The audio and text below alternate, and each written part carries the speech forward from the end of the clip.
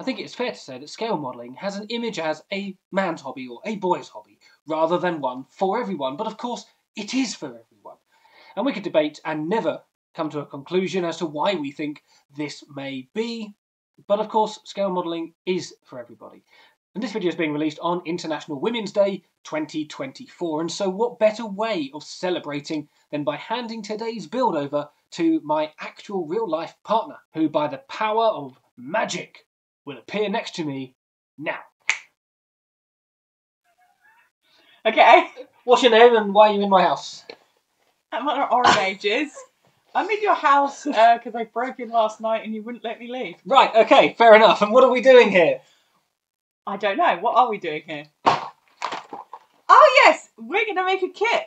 Right, well, so I'm going to make a kit. And why have we chosen this particular kit instead of, for example, the starter set, Spitfire, tank, cars, boat, whatever else? Because I am a massive Japan nerd, and I wanted to make a Japanese plane, and so I went for the Zero. Which is a really important point, because a key part of staying involved in a hobby is having a personal interest to it, and if you're just making a Spitfire and you're not interested in Spitfires, then you're not going to be interested. Yeah. Which is good, because Airfix are releasing a lifeboat, so anyone that likes lifeboats, one sec, can then get involved. One quick amendment I'm going to make.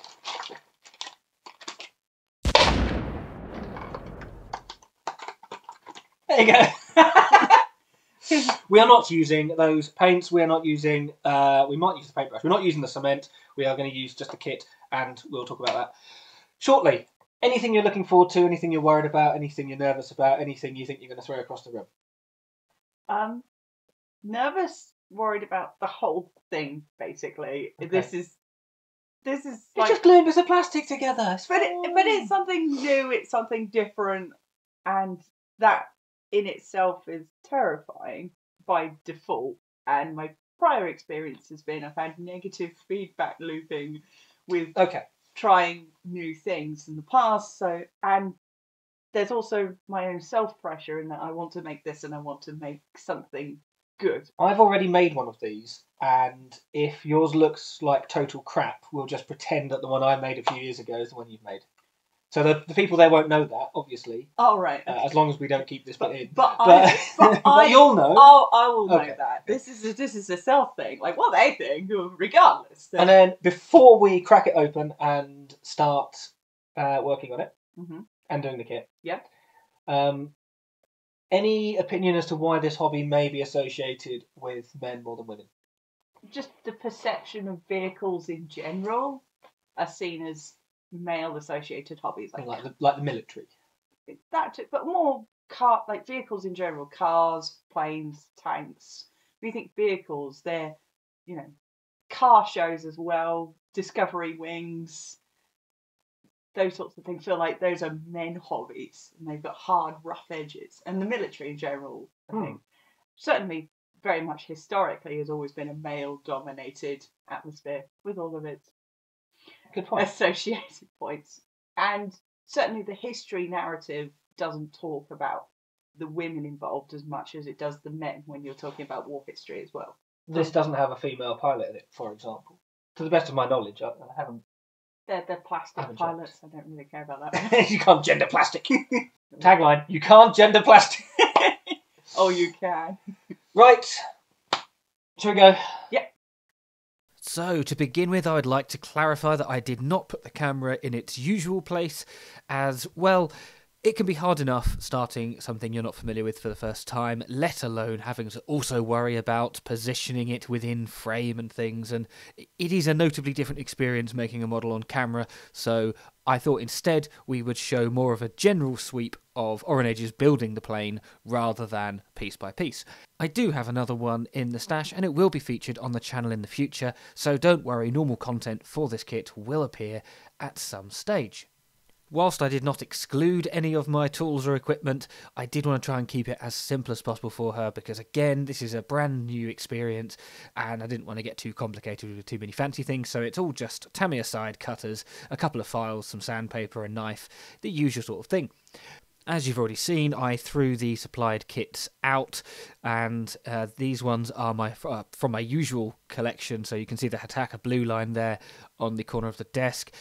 Usually I film which paint I'm using so that I can remember when I'm editing which one I actually painted, whereas here I'm not entirely sure, but I think it's the American interior green, so the US Navy one. That would make the most sense because it's quite a vivid green.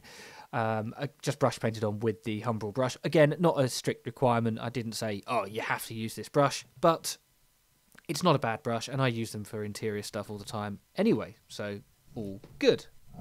I wasn't doing hand-holding during this process, I mean, obviously, because otherwise she wouldn't be able to use her hands to make the plane, but I was in the room doing something else in the background. I was working on another plane, actually, on a little coffee table that I brought in here. So I am available for asking help during all of this process, which is why you occasionally see my shadows or my limbs or coming in, just offering some support. The Revell Contactor and the Tamiya Extra Thin were the cements of choice, and I gave a little bit of an indication. You use this one for this, and if you need this, then this, but it's really a preference thing. And generally, I think it was the Extra Thin that got used a bit more, which isn't an issue. It's not what I would have done, but like I say, the options were there. It was not for me to decide how the plane was being made. So for most of this point, I was there and I was answering some questions, but honestly, this was just reading the instructions and gluing everything together and just kind of scurrying away with a little job. And as you can see, once the wings and tail assembly are all glued together, it looks rather smart, and it has a decent looking interior with the decals in there as well. So yeah, so far, so good. On to the painting, and first step is the primer, which in this case is the Tamiya Grey from a rattle can. It's just one that I have in my collection, and it seemed appropriate given the colour of this aircraft. She did like to get a bit close at times, but hey, that comes with experience. So there may have been an incident. Yeah, the moral of the story there is if you're using primer in the kitchen, don't then make crackers, cheese and crackers, above the freshly painted model. But hey, I ate the cracker, and it only cost me 2 days of work. The actual top coat was airbrushed. Now, this was also another topic of discussion because brush painting is generally where I would go to for a beginner, but the paint that I had, in this case it is the Vallejo IJN Ash Grey, is airbrush ready. So it felt more appropriate to actually airbrush rather than brush paint because it's a bit thin and I didn't want to buy another paint. So we had this discussion beforehand and I thought, hey, why not give it a go anyway? And then gloss varnish was brush painted on top of that, ready for the decals, which, as I'm sure she will say at the end, was absolutely the best bit of the entire build. To keep things simple and demonstrating how convenient these Airfix kits are for beginners, there were no softeners or anything used, no microsol, microset, no decal fix, nothing like that. It was just straight on and then dabbed with a handkerchief or cotton bud as necessary. And there's not that many. There's a few that are really awkward, but there's not that many on this kit. So I think overall, not too bad. The final stages were then done. As I've kind of suggested, I've not shown all of the footage for this. I didn't film everything, but you can see the metallic. You can see the metallic blue wheel well, the black of the inside of the propeller blade, things like that. We'll talk about that right at the end, the actual specifics, but they were done off camera, and the canopy was also hand painted with my preferred brush, and it was done on the sprue because it's actually very convenient in this case to do so. And we are back. How long did that take? A couple of weeks? I think so, yeah. Yeah, a few sessions over a couple of weeks, not very intense. The plane will be appearing on the little spinny thing just after this, but I wanted a quick debrief before we go any further. So, how did you find it?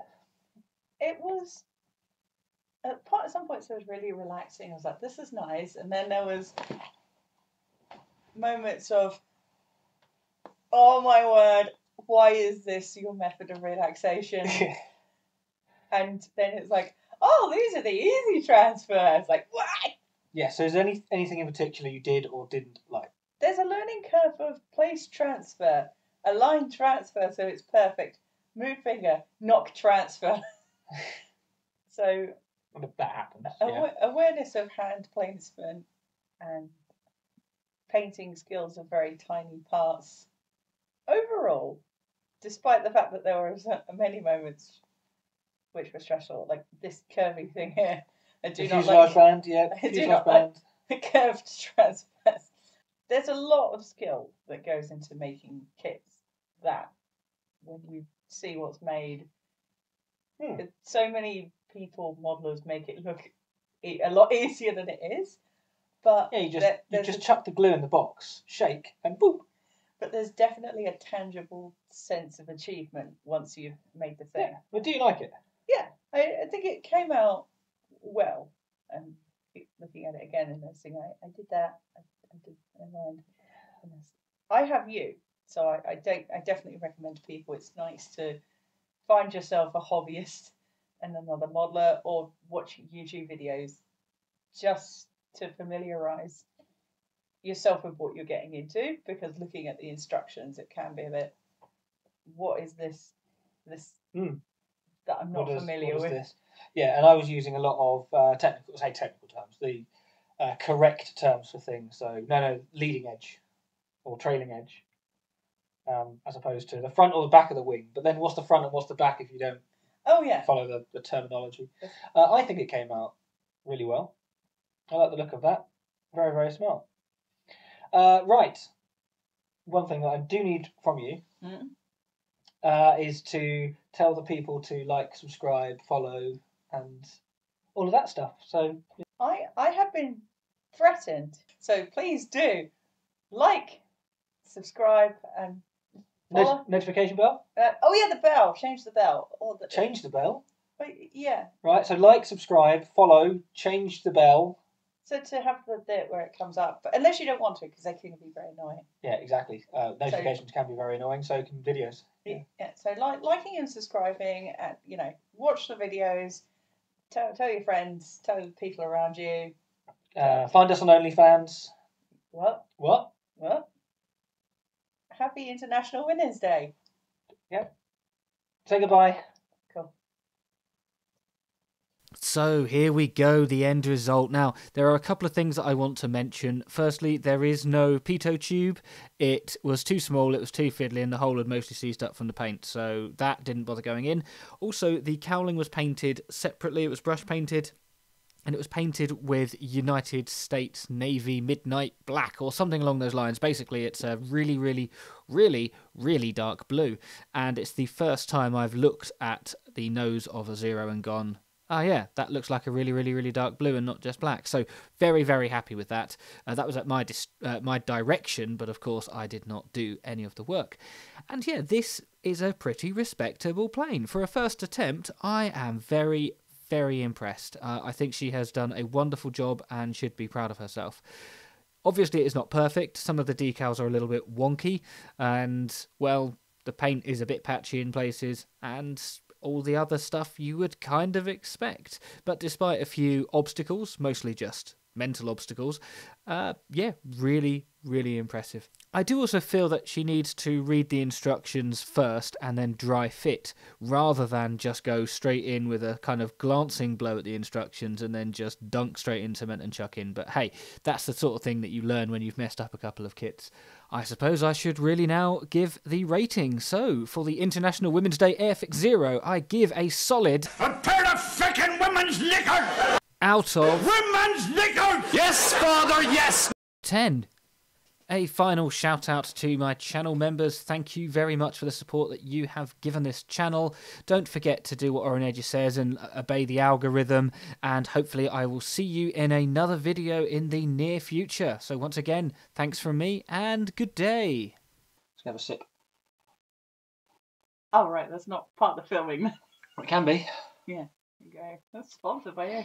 Right. Because... And look that way.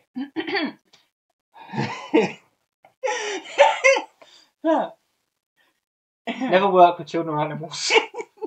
I think, this is all cuttable. There's my voice. You can stop that.